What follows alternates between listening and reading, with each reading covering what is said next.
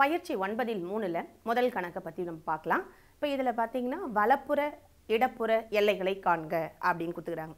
பொதுவாகவே எல்லை மதிப்பு இருக்கணும்னா இடப்புற எல்லையும் வலப்புற எல்லையும் நம்மளுக்கு சமமாக இருக்க வேண்டும். அது ரெண்டும் சமமாக இருந்தால் தான் அந்த பாயிண்டில் நம்மளுக்கு எல்லை மதிப்பு காண இயலும்.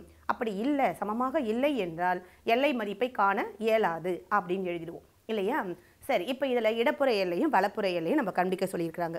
அதுக்கு முன்னாடி கொடுக்கப்பட்ட சார்பை நம்மளால் சுருக்க முடியுமா அப்படின்றத பார்க்கணும். சுருக்கிட்டு தான் அதுக்கப்புறமா தான் நீங்கள் லிமிட் மதிப்பு பிரதியிடத்தை பற்றியே யோசிக்கணும். சரியா? இப்போ கொடுத்துருக்கிற சார்பை பார்க்குறீங்க. f(x) என்ன கொடுத்துருக்காங்க அப்படின்னு பாருங்கள். x² - 4. இந்த 4 அப்படின்றது நீங்கள் எப்படி எழுதுவீங்க? 2 ஸ்கொயர் அப்படின்னு தானே எழுதுவீங்க. ஸோ அப்போ a² - b² என்ன formula? a + b × a - b இல்லையா? ஸோ அப்போ x² இந்த 2 ஸ்கொயரை நம்ம எப்படி எழுதலாம் அப்படின்னா x + 2 a + bன்னு சொல்கிற மாதிரி x + 2 × x - 2 அப்படின்னு எழுதிடுவோம் இல்லையா? டிவைடட் பை கீழே என்ன கொடுத்துருக்காங்கன்னு பாருங்கள். x² + 4x + 4 அப்படின்னு கொடுத்துருக்குறாங்க. இது x + 3. இது லீனியர் ஃபங்க்ஷன், நேரிய சமன்பாடு கோவையாக இருப்பதால் அதை நம்ம அப்படியே எழுதிக்கலாம். அதை ஒன்று நம்ம பிரிக்க முடியாது. ஆனால் இதை பிரிக்க முடியுமா அப்படின்னு பார்க்குறீங்க. இங்கே 4ன்னு இருக்குது. 4 2ஆக பிரிச்சிங்கன்னா 2 2 4. அந்த 2 கூட்டினா இங்கே 4 வருது இல்லையா? அப்போ நம்ம x + 2 × x + 2 அதாவது x + 2 the whole square அப்படின்னு எழுதலாம். x + 2 the whole squareனா உங்களுக்கு இது வந்துடும். பிரித்து பார்க்கலாமா? a + b the whole square formula படி என்ன வரும்? a² + 2ab + b² இல்லையா? a² x² வருதா? 2ab இது ரெண்டுத்தையும் பெருக்குனா 2x ab 2ab அப்படின்னா 4x இருக்கா? அடுத்தது b² 2 ஸ்கொயர் எவ்வளோ? 4 இருக்குது இல்லையா? ஸோ அப்போ x² + 4x + 4 நம்ம எப்படி எழுதுகிறோம்? x + 2 the whole square எழுதுகிறோம். இப்போ மேலே ஒரு x + 2 இருக்குது, கீழே x + 2 ஹோல் ஸ்கொயரே இருக்குது. அப்போ 1 கேன்சல் பண்ணிடலாம். கேன்சல் பண்ணிட்டா f(x) = மேலே என்ன இருக்கும்? x - 2 மட்டும்தான் இருக்கும்.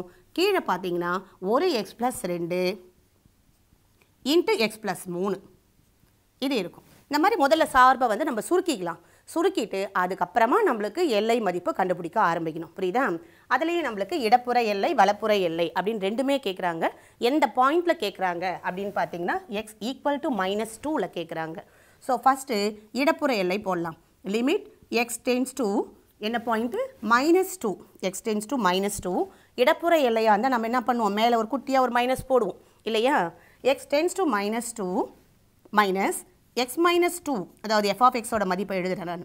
x - 2 × x + 2 × x + 3 அதாவது எக்ஸின் மதிப்பானது -2க்கு இடப்பக்கமாக இருந்து இந்த -2ஐ நெருங்குகிறது.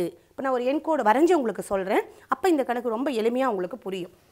இப்போ எண்கோடு உங்களுக்கு தெரியும் இல்லையா? இந்த லாஸ்ட்டில் என்ன இருக்க போகுது? +∞. இந்த லாஸ்ட்டில் -∞. நம்மளுக்கு எந்த பாயிண்ட்டை பற்றி கேட்குறாங்கன்னு பார்த்தீங்கன்னா -2 பற்றி சொல்கிறாங்க. ஸோ -2 முதல்ல குறிச்சிக்கோங்க. -2க்கு ரைட் சைடில் என்ன இருக்கும்னு பார்த்தீங்கன்னா -1 இருக்கும் இல்லையா? லெஃப்ட் சைடில் என்ன இருக்கும்? -3 இருக்க போகுது இல்லையா? ஸோ இப்போ நம்ம என்ன பண்ணுறோம்? இதை எந்த -2 அப்படின்ற இந்த பாயிண்ட்டை நம்ம எந்த சைட்லேருந்து நெருங்குறோன்னா மைனஸ் சைட்லேருந்து நெருங்குறோம். அதாவது இந்த சைடு இப்படி போகிறோம். -2வை இங்கிருந்து நெருங்குறோம். புரியுதா? அப்போ -2ஓட அண்மை பகுதியில் பக்கத்தில் நெருக்கமாக இருக்கிற இடத்துல ஏதோ ஒரு பாயிண்ட்டை நம்ம எடுத்து இதில் பிரதியிட்டு பார்க்கணும். -2க்கு லெஃப்ட் சைடில் ஏதோ ஒரு நம்பர் அப்படின்னும் போது ஸோ இங்கே -2.9 கூட எடுத்துக்கலாம் இல்லையா? -2.9 எடுத்துக்கலாம் அல்லது -2.5 எது ஒன்றாலும் எடுத்துக்கலாம். ஸோ -2.9 எடுத்துக்கலாமா? அப்போ நான் -2.9 அப்படின்னு எடுத்துக்கிட்டிங்கன்னா இங்கே பாருங்கள் -2.9 -2 ஸோ டோட்டலாக மேலே என்ன வரப்போகுதுன்னா மைனஸ் டேர்ம் வரப்போகுது இல்லையா? ரைட், கீழே வரீங்க. இப்போ இங்கே -2.9 -2 அப்படின்னு போட்டிங்கன்னா -2.9 சாரி +2 அப்படின்னு போட்டிங்கன்னா இந்த டேர்ம் என்ன ஆகிடும்? உங்களுக்கு மைனஸ் ஆகிடும். -2.9 +2 அப்படின்னு போடும்போது என்ன ஆகிடும்? இந்த டேர்ம் மைனஸ் ஆகும். கீழே மைனஸில் வருது. இந்த டேர்ம் என்ன வரும் அப்படின்னு பார்த்தீங்கன்னா -2.9 +3 அப்படின்னும் போது இந்த -2.9 +3 போது இதுதான் பெரிய நம்பர், சின்ன நம்பர். அப்போ பெரிய நம்பரோட குறியினும் போது ப்ளஸ் ஆகும். ஸோ டோட்டலாக மேலே ஒரு மைனஸ் கீழே ஒரு மைனஸ் கேன்சல் ஆகிடும். ஸோ வர ஆன்சர் ப்ளஸில் தான் வரப்போகுது. ஆனால் என்ன வரப்போகுது அப்படின்னா x = என்ன போடணும்? -2ன்னு போடணும். -2 போட்டிங்கன்னா -2 + 2 என்ன ஆகிடும் 0ன்னு ஆகிடும். ஸோ ஒரு எண்ணை 0வால் வகுக்கும் போது மிகப்பெரிய எண் கிடைக்கும்.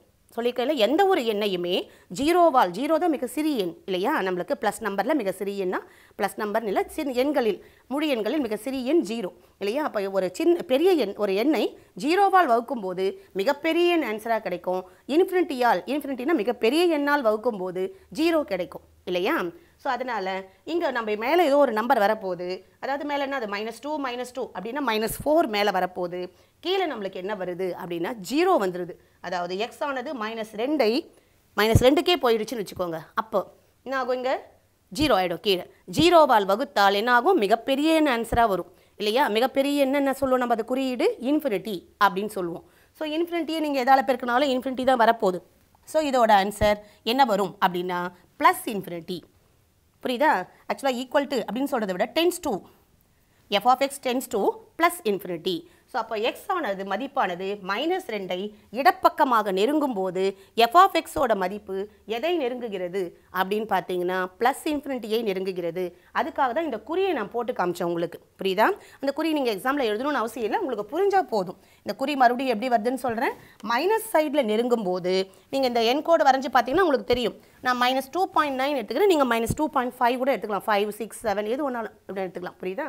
ஸோ இப்போ அப்படி போடும்போது மேலே -2.9 -2னா மேலே மைனஸ் தான், கீழே பார்க்குறீங்க இந்த டேர்ம் மைனஸில் இருக்கும், இந்த டேர்ம் ப்ளஸில் இருக்கும். ஸோ மைனஸ் இன்ட்டு ப்ளஸ் அப்படின்னும் போது என்ன ஆக போகுது, உங்களுக்கு மைனஸ் வரும். அந்த மைனஸும் இந்த மைனஸும் கேன்சல் ஆகிடும். ஸோ f of xோட மதிப்பானது எதை நெருங்குகிறது, உங்களுக்கு ப்ளஸ் இன்ஃபினிட்டியை நெருங்குகிறது. புரியுதா. ரைட். இப்போ நம்ம இடப்பக்க எல்லையை போட்டோம். அடுத்தது வலப்பக்க எல்லைக்கு போகலாம். ரைட். இப்போ நம்ம limit x tends to -2 plus, அதாவது வலப்பக்கமாக இருந்து நம்ம -2ஐ நெருங்கணும் இல்லையா. வலப்பக்கமாக இந்த சைடு தான் நம்மளுக்கு வலப்பக்கம். இந்த சைடில் இருந்து -2 அப்படின்ற இந்த பாயிண்ட்டை நெருங்கும் போது இதுக்கு நியர்பையில் அதோட அண்மை பகுதியில் இருக்கின்ற ஒரு எண், நம்ம ஏதாவது ஒரு எண் இந்த இடத்துல ஏதாவது ஒரு நம்பர் எடுத்துக்கிட்டோம்னா இங்கே நம்மளுக்கு என்ன இருக்கும் அப்படின்னா இங்கேயும் மைனஸ் தான். -2க்கும் -1க்கும் இடையில் இருக்கின்ற நம்பர்லாம் மைனஸில் தான் இருக்க போகுது. -1.9 அப்படின்னு எடுத்துக்கலாம். இல்லை நீங்கள் -1.5, 1.4, 1.3 எது வேணாலும் எடுத்துக்கலாம். சரியா. இப்போ நம்ம இதில் போட்டு பார்க்கலாம். இந்த f of xல போட்டு பார்க்குறீங்க. போட்டு பார்க்கும்போது இதை எழுதிடுறேன் ஒரு தடவை நான். x -2 f of xஐ எழுதிடுறேன் பை x + 2 இன்ட்டு x + 3 எழுதிட்டோமா. இப்போது இதோட மதிப்பு இங்கேயும் -2ஐ நெருங்கும் போது எக்ஸின் மதிப்பானது -2ஐ நெருங்கும் போது -2 + 2 என்ன ஆகிடும், 0ன்னு ஆகிடும். மேலே 0 ஆகலை பாருங்கள். மேலே -2 -2னா -4 ஏதோ ஒரு நம்பர் இருக்குது. ஆனால் கீழே மதிப்பு என்ன ஆகிடுது, 0 ஆகிடுது.